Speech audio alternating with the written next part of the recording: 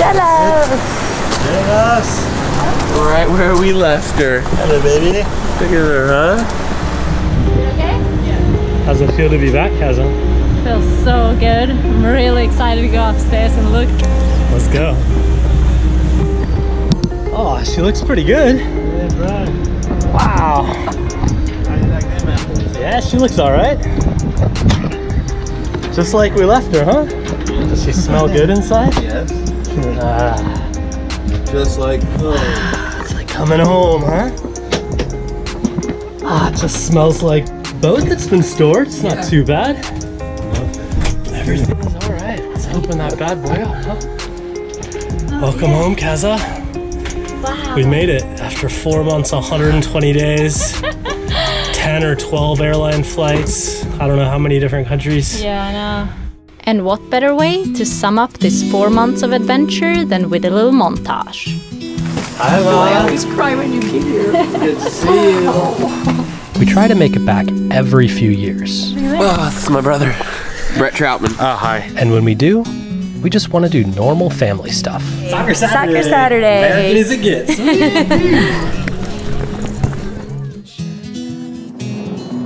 Brady and I were headed off to Mexico for a mini vacation with my parents, who were pretty excited to meet him for the first time.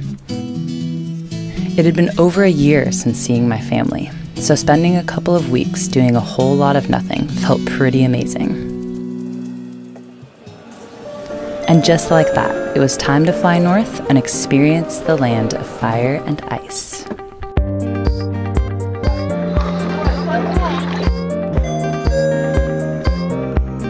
Then it was time for a big reunion. Kiro flew in from Vietnam. And Lisa joined us from Austria. And we couldn't fly halfway across the world without planning a little Patreon meetup. A lot of people coming. It's so fun. A huge thanks to all of you for being there. It's hard to put into words how much love, inspiration, and support you all give us. And then we got an invitation we just couldn't pass up. So we flew to Svalbard to meet up with the crew of 59 North Sailing for a month-long Arctic expedition. Welcome to Svalbard. That was probably the scariest landing I think I've ever had. Our time in Svalbard was a life-changing experience. The beauty of the rugged landscapes and rawness of nature affected us deeply. Cannonball! Oh, fuck that! We filmed so much that we decided to edit a completely separate series of videos dedicated solely to the expedition. So stay tuned.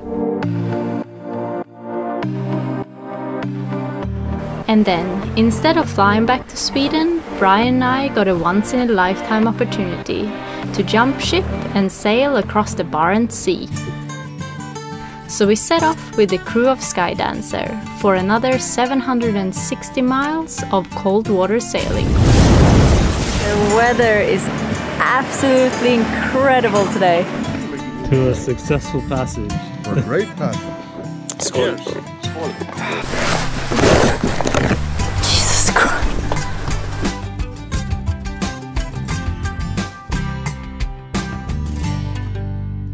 So now it was time to stay in one place for a bit. And I'm gonna show Brian what a Swedish summer is all about. Out bicycling! Here's a little taste of Sweden and everything that we have done over the last couple of weeks.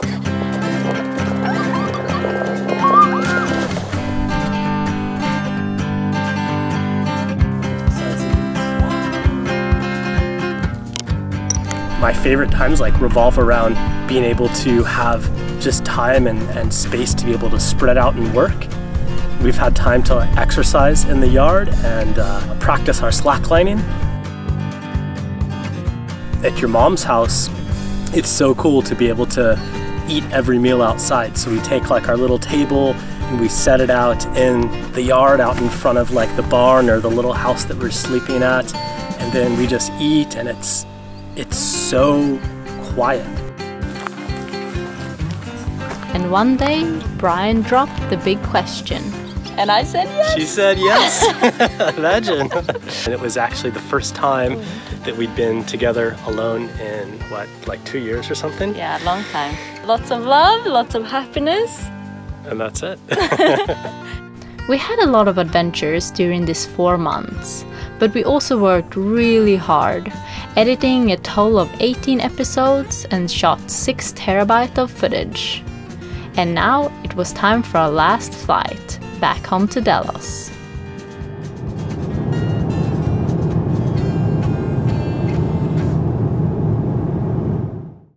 Oh man, I'm so stoked to be back. We just gotten back to Delos. It feels really, really good. It's like the closest I've felt to being home. You know, the whole time we were out visiting family and doing our adventures and stuff, people kept on asking, like, oh, you know, how is it to be home, like to be back in the US? And I kept thinking, man, I like it, but my home is here. My home is Delos. My home is on the ocean. I guess we were gone for almost like 4 months. Coming back to Grenada and knowing that we're not gonna have to get on another plane for a long time feels really, really good. I'm so grateful to be able to travel and film and do what we do, but every time you're moving not only your clothes, but camera gear and laptops. We're not on vacation, so we're working everywhere we are, and it just finding the balance in that has been really hard. So being back in Grenada is like a little bit of like a relief off the shoulders. Be able to start working on the boat and get her ship shape and ready for another season of sailing is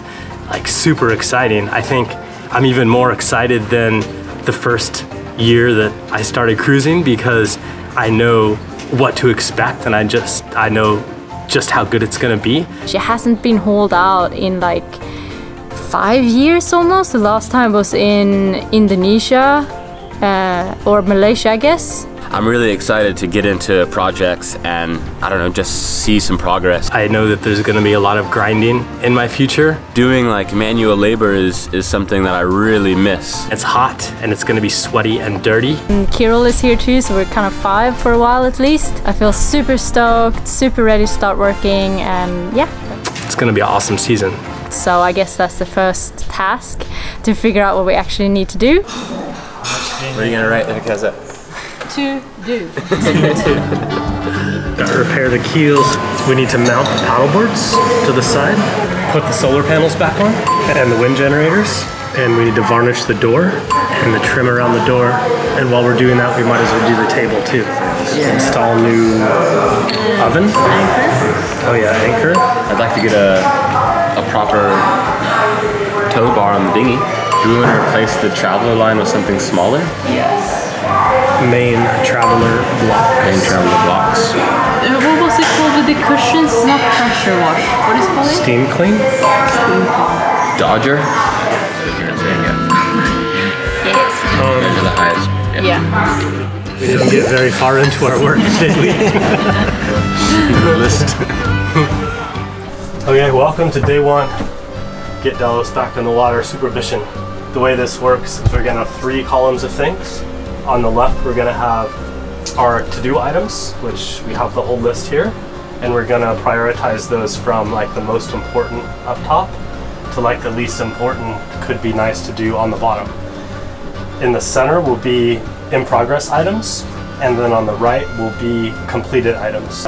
Recommission water maker, that can like happen virtually anytime. Test salon hatch for leaks. That's probably pretty important in case we need to order parts or something, right? So look at all this shit. Like Delos is always gets so incredibly messy before it gets clean, and especially when you're in working mode. We have a lot of stuff out. Look at this. Brady and Alex's cabin look like this. And you should see mine and Brian. Look at the pass through.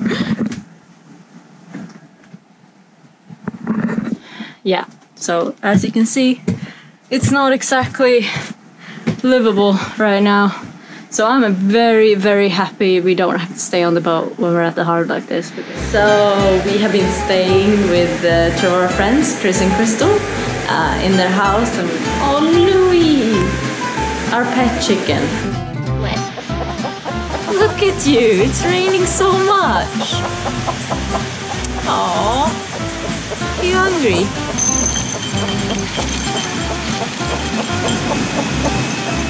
House, and we've had our own little room. I guess I can show you the room. Had our own little situation. This side looks like. It's been a really, really good stay here. Brian is taking a shower. How is that morning shower, Brian? It's a little bit of a challenge getting to the boatyard because we're on the other side of the island. So we're gonna try and grab either a taxi or one of the crazy local buses, whichever comes first. And it's a super cool system, so they don't really, I guess they kind of have set routes, they have no set schedules, but there's just a bunch of them. And they drive around and there's always a driver, and then there's always a conductor, and the conductor stops and like opens the door, takes people's money, like figures out where people are going and signals the driver when to stop and stuff. But all the vans are like tripped out and it's really cheap. It's $2.50 EC, which is like 90 US cents. Was that trip $2.50? It was 5 EC for both of us. Wow. Right, and then it just drops us off and then we're right here. I like those vans. Perfect.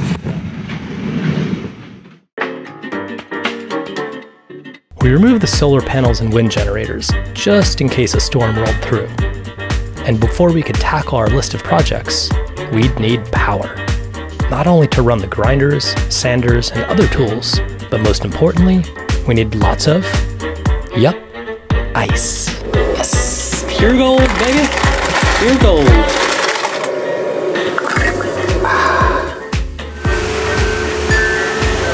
So one of the first things that we have started with is varnishing. We have only a few wooden things on the boat, but just sitting in the sun for like 4 months, and we haven't done it since like 5 years ago, I think. So we have sanded everything. So that's step number 1, sanding. Step number 2 is cleaning up the wood with some thinner. You guys got like a little varnishing shop set up. Someone's catamaran. It makes a good roof, doesn't it? I know, it's a great little like wind tunnel.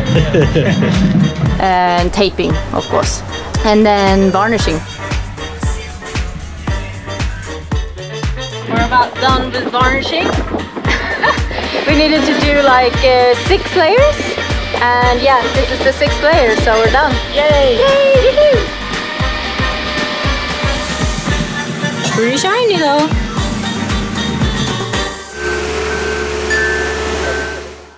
One of my projects for today is to try to get all the mold off our Dodger. We had this Dodger made about 2 years ago, and it shouldn't go bad that fast, but for some reason, I don't know, it's just filled with mold and it's leaking like crazy. Got a little... Our Dodger is pretty dodgy at the moment. So all this rainwater sitting up there, it sucks. Push it out like this.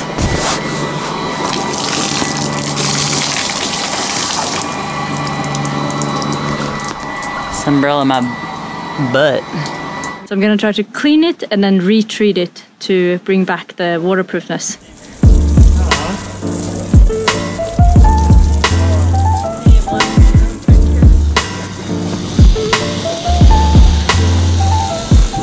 Cleaned it yesterday, and I think actually most of the mold went away, which is really exciting.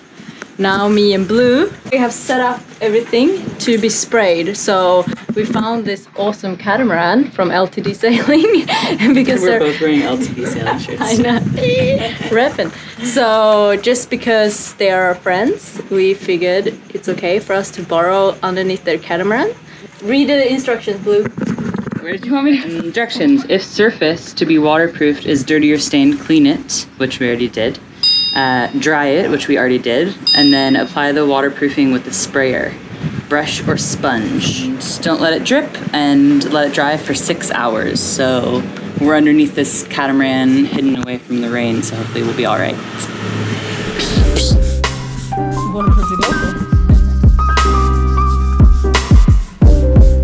It's been a little bit more than 6 hours, like 7 hours or something like that, and it seems really dry and it looks a lot cleaner than when we started, so that's a good sign. Now we just have to put it up and do a test. Well, there's a lot of projects going on. I just got the cushions back. We haven't steam cleaned our cushions and the carpets since I did it in Australia, and that was like right as we started this whole thing.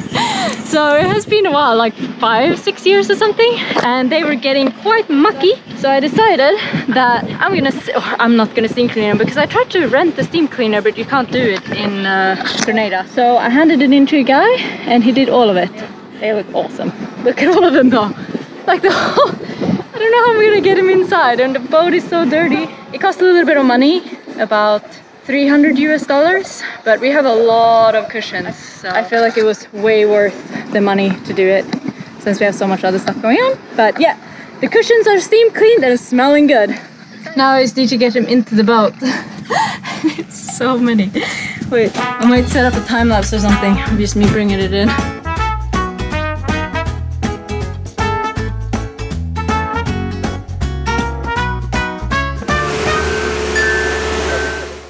We had a little minor setback yesterday when we were taking out the bow thruster.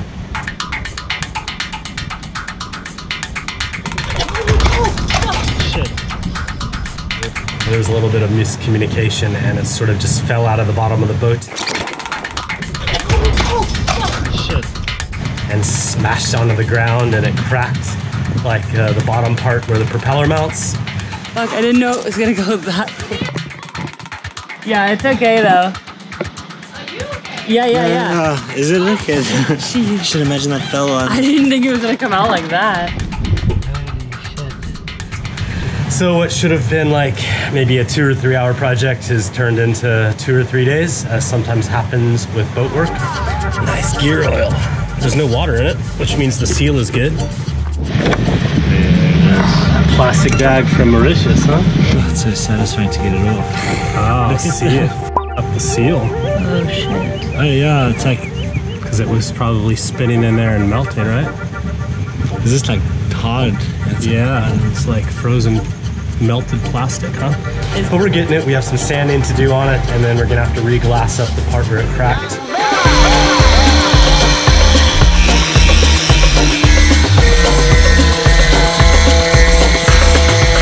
We're about ready to start laying up some epoxy and some glass to fix this damage. When it fell, it hit on this edge and it broke right there, and it also cracked here, and we found another crack here. So we're basically gonna give this a wipe down with some mineral spirits to get all the dust off, and then we're gonna mix a layer of epoxy and hardener. And the first thing we're gonna do is we're gonna cut out a few strips of fiberglass cloth, and then we're gonna figure out a way to go like this, right? Yeah, and like this. And what we do is we put a layer down of the epoxy first. We put this over it. Yeah. We get it adjusted, and then we put another layer on top of that, and then we have to let that cure. Just dab it. Well, 10 minutes in, roughly, and it just hardened like all of a sudden, and it went off. And now we it turned into a block. Yeah, it turned into a hot, even hot, though hot it's block. the slow stuff. So we're gonna get a bucket with ice to keep it cool. I learned this little trick from a bloke in Australia. If the epoxy is going off too quick, just chuck it in some ice to keep it cool.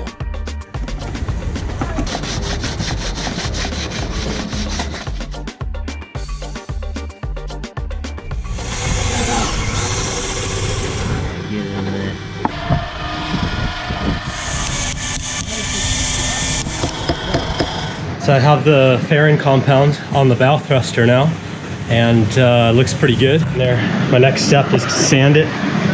So I'm just gonna sand the edges, start shaping it, make it nice and smooth, and then we'll seal it with a layer of epoxy. We'll be almost there.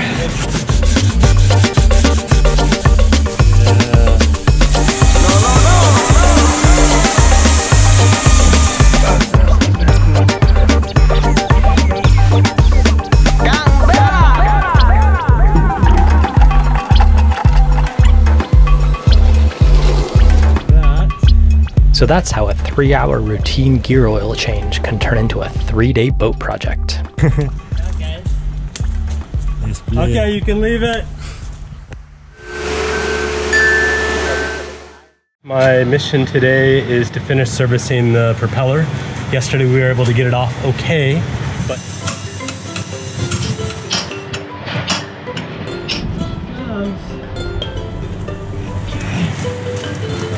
today I am going to pull these seals out. These need to be replaced. I need to put a new bushing in there, and it's a bit of a trick to get these out. So what I've learned over the years is that actually this is a dent puller that you'd use in like a auto body repair shop.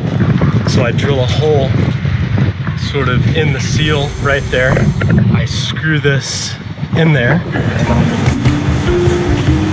then I use the weight, and I just go pop, and it pops it out.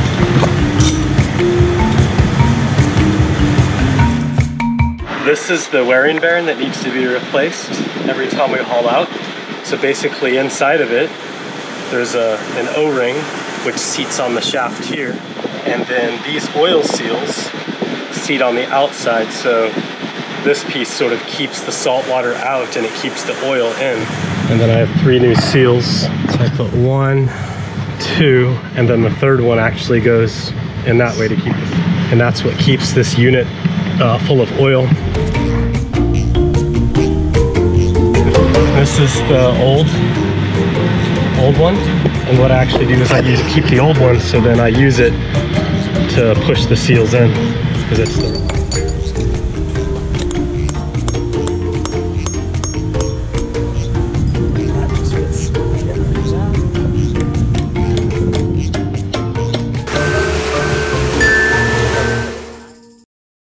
I started out yesterday with a pretty minor project, which I thought was to check a bonding strap on the air conditioning pump. But here's the other problem I found, is that in South Africa, it looks like we got some counterfeit hose clamps. So this is supposed to be a 3/16 stainless steel hose clamp. That's been in there about a year. So you can tell that it is absolute bullshit.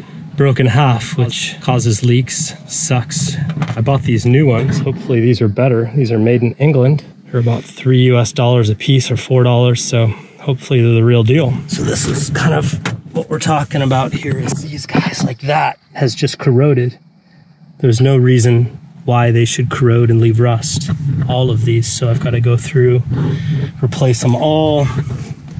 It's just a lot of unnecessary work because we got shitty parts, but hopefully this time they'll last. This should last a long time. My main focus today is the keel. So there's those places where I don't know if we've probably hit a number of things over the years, and there's bottom right there. And it's gone through the glass, and now the keel is exposed. The problem with the keel is these rust spots. If you can see that, like that needs to be ground away. The plan is I have to literally grind all the paint, gel coats through the glass layer and down to the iron itself.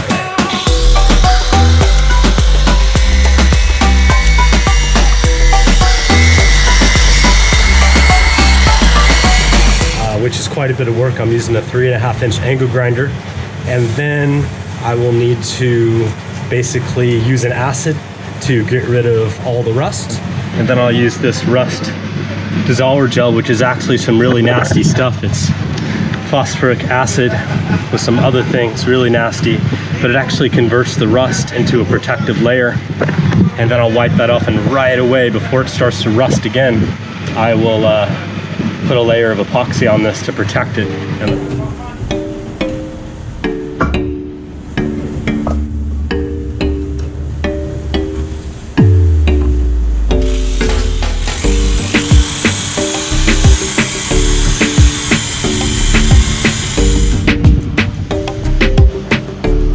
Now that I've got that done and I've got the acid all wiped off, I've got to put a coat of epoxy on there, like right away, to seal it up.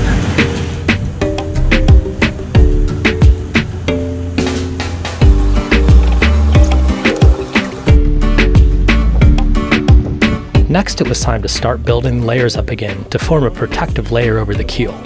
We did this by mixing normal epoxy with a silicone-based filler that can then be spread. It forms a thick, goopy mixture that can be fared smooth by sanding. How's it going, girl? Woo! It's good, guys. Yeah, my arms are getting a good workout over here. But it's looking nice. We're getting it really good. Yeah. We brought in a portable. The sanding's complete. We've sanded with like the sander and by hand sanding. And now there's like these little divots in the filler that we're gonna fill in with more filler and then sand it again. Needs more, needs more, needs more. The idea is to apply layers of filler with sanding in between to eventually get a smoothly fared surface. Smooth as a baby's butt. We then seal the filler with a final layer of epoxy. This is it, guys. This is the last epoxy layer, huh? Yay. Oh shit, low battery. Epoxy by phone lights. It's gonna die at any moment.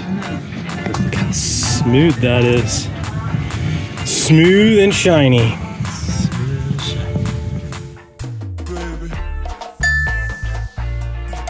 Somebody moved my sticky notes. I took away your satisfaction. It's like the best part. Here, get back on. Best part of the whole thing. Here you go.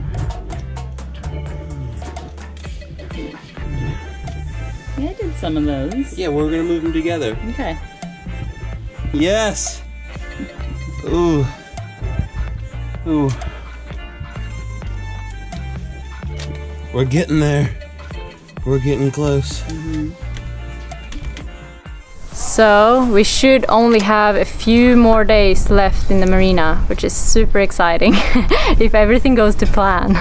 It's been a really good month of working and editing, and it's been quite exhausting at times, but we're on the final stretch and the last things to do on the bottom are going to happen in the next couple days, and it feels really good to be in the home stretch, to move back home onto Delos and to start the new season.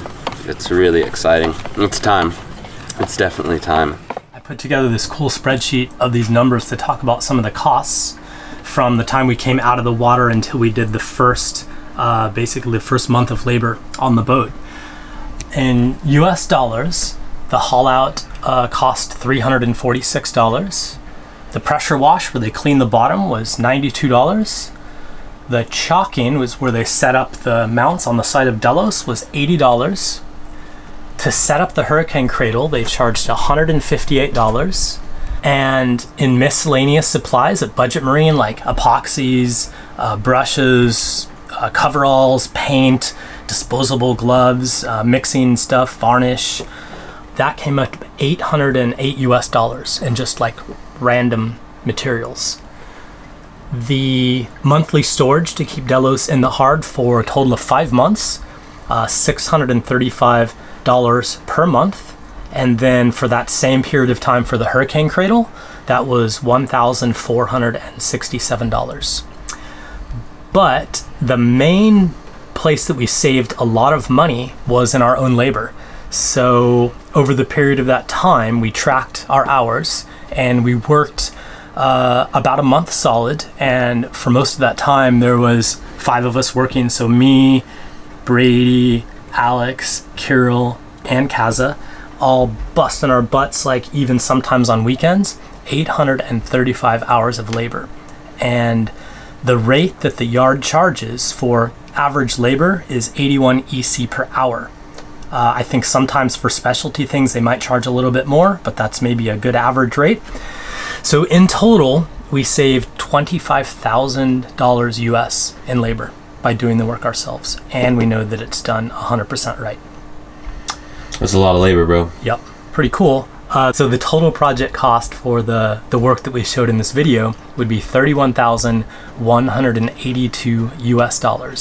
But because we did all of the work ourselves, we spent $6,132. Not bad, huh? Woo. A lot of work, man. Yeah, a lot of work, but very good, very fulfilling. And in the next video, we're going to be showing the next part of the process, which is the doing of the bottom. So sandblasting, priming it, and then putting on our new experimental bottom paint. So check that out next week. Let's do it. See ya. Let it do its thing. Hold on, this is getting on you. Okay. Gonna say something? No, I don't want to say anything to you. Hey. What? Just put the GoPro up my nose. Let's get it in there. Somebody has to edit that. It's You probably know how gonna be you. shitty it is to watch through footage like that. No. I don't mind.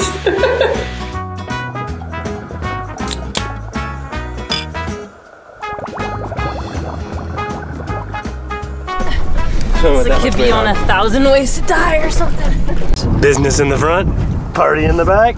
Look at that. You like it? I like it a lot.